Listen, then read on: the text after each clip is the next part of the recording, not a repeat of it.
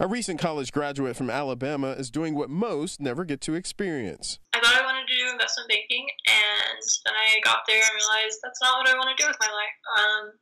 That was last summer, and 1 year later I'm doing this. So ideally, I would like to work and travel after this. 22-year-old Taylor DeMondbren is attempting to set a world record by being the youngest and fastest person to travel to every sovereign country on Earth. So far, she's visited 25 countries with 172 to go. The price tag for the trip ranging from $75,000 to $100,000. So she's using her own savings, sponsors, and set up a GoFundMe page to pay for the trip. She's hoping to inspire young women to travel more. I've experienced cultures I never thought in a million years I would be able to experience in such a cool way, and I just connected with people and met young girls who love what I'm doing. Staying safe is her top priority, and her parents are supportive but cautious. My approach is going to be, if I do meet her, it's going to be to help her with some of those challenging countries, not just to go meet her at a neat place, which would be fun.